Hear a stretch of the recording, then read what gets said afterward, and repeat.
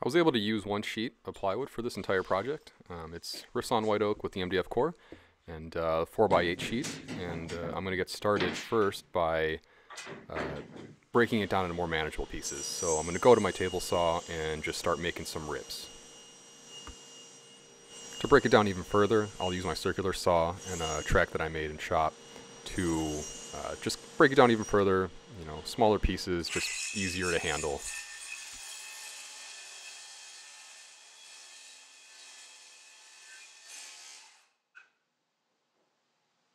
To get to final dimension, I'll use my table saw sled. So I'll set up a stop on my fence, and that ensures that every component will be the same dimension, but also the sled helps ensure square.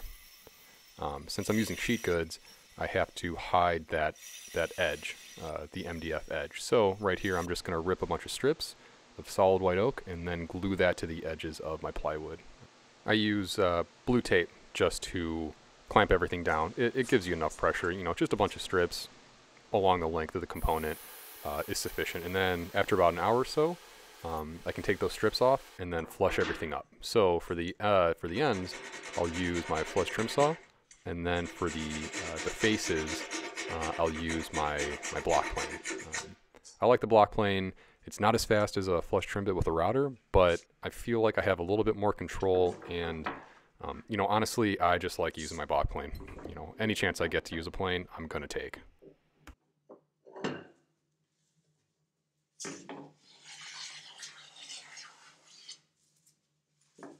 Once you click close, though, you don't want to go into the plywood veneer. So once I'm close, take my time and make sure I don't gouge that veneer, because that would suck. All right, now we're going to get started on making the clamping calls for gluing the edge banding to the top and bottom of the sides. So the sides have a radius that I've used a compass to trace onto that MDF template and cut that out, but I need the other side of that curve. I need that negative template. So what I'm doing is just double stick taping that MDF template onto a piece of 1/8 inch plywood, and then I'm going to run that through a pattern bit on my router table and just cut that out right there. And then that's going to give me the other side of this angle. I hope that makes sense. And then from there, I'm just going to transfer that curve to a piece of 3/4 MDF. And then I'm going to go to my bandsaw and just cut that out. Stay off about a 1/16 of an inch off that line, so that then I can come back to my router table and pattern route that out.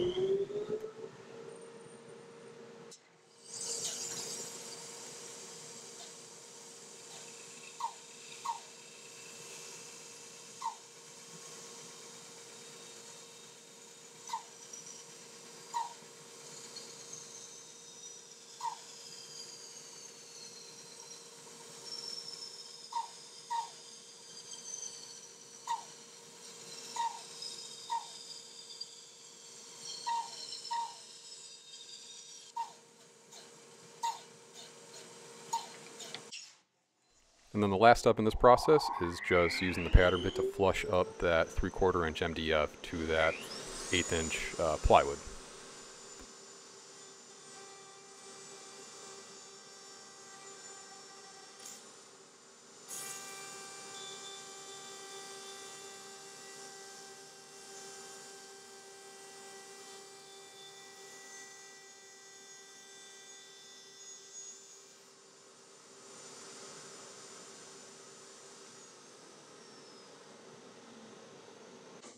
Okay, with those made, I can go ahead and use the original template and transfer that radius to the actual sides of my bookshelf. So I'm just gonna scribe a line right there and then go to my bandsaw and stay off about a 1/16 off that line, cut that out, and then go back to my router table to finish it off with the template and the pattern bit.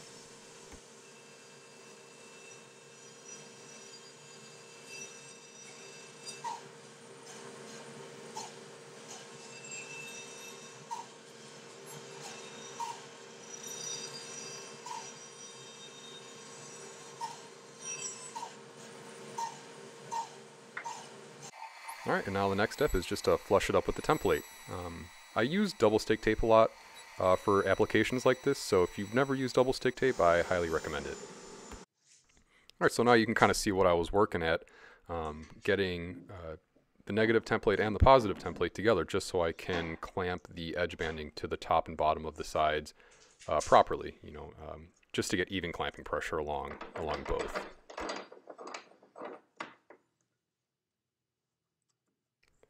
You can also see I'm using some blue tape to shim off the cauls a bit, just to fill any discrepancies there was in the template routing to really apply even pressure.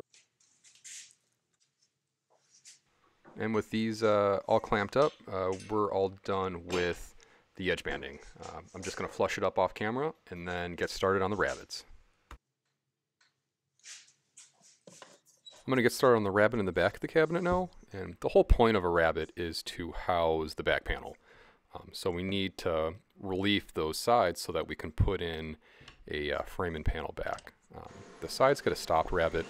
What that means is that I'm going to plunge the side in at a start and stop mark on my fence. So I'll plunge it in, I'll run the groove, and I'll stop at the mark that I've made.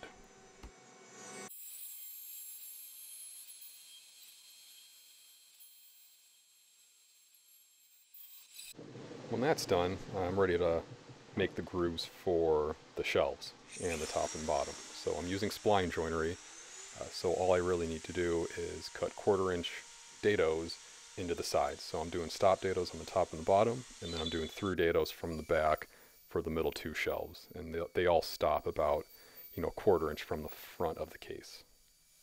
And to be as precise as possible with these grooves so that nothing's kind of out of whack, I clamp down the sides so those won't move, and then I'll move the fence that my router rides along to the correct dimension where I want the shelves to go. I'll make sure that that fence is square to my sides so that when I go to put it together, they're not going to be out of whack, by too much.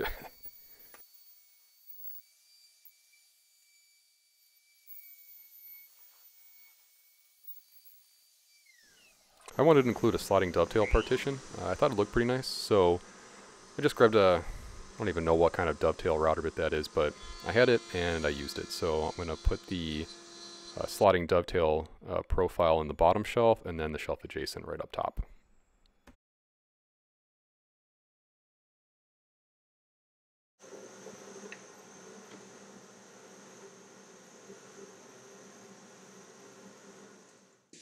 I'm a big fan of pre-finishing components, so prior to glue ups, if I can pre-finish the surfaces, I will.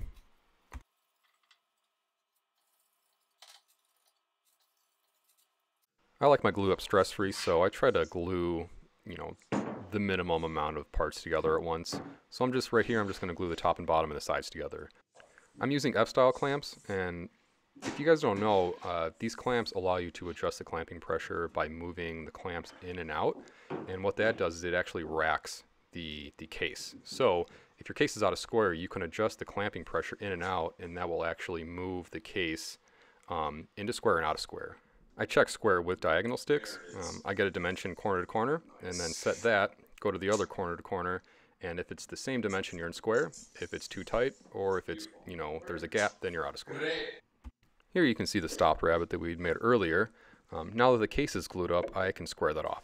So I'm going to hog out most of it with my trim router, and then come back with my chisel to fine tune it.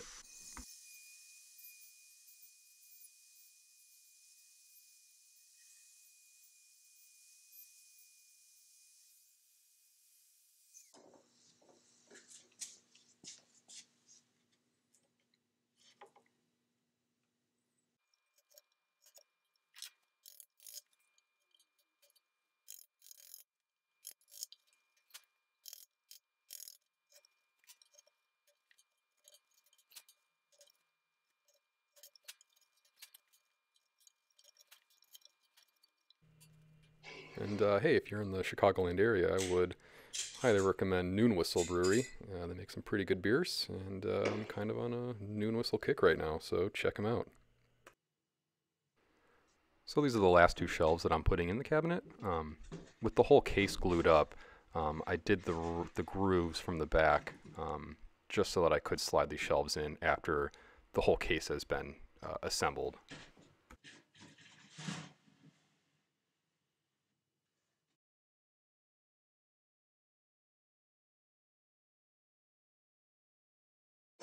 Now I'm going to put the dovetail profile in the partition. Since it's MDF, you know, I had my doubts if it was going to work or not, but it ended up being kind of alright.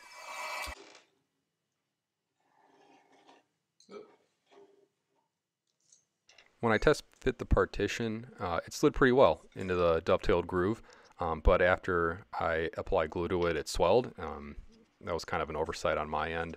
So I had to end up getting out my hammer and had to drive it home. You know, it's not something I really like doing with my furniture, but you know, nothing broke and it ended up being okay. That pretty much wraps up the construction of this case. I have some flushing up to do and some rounding over and some sanding and then applying the finish to the outside, but I can continue with the project, and in the next video of this series I start building the legs and the back panel. So thanks for watching. I appreciate it.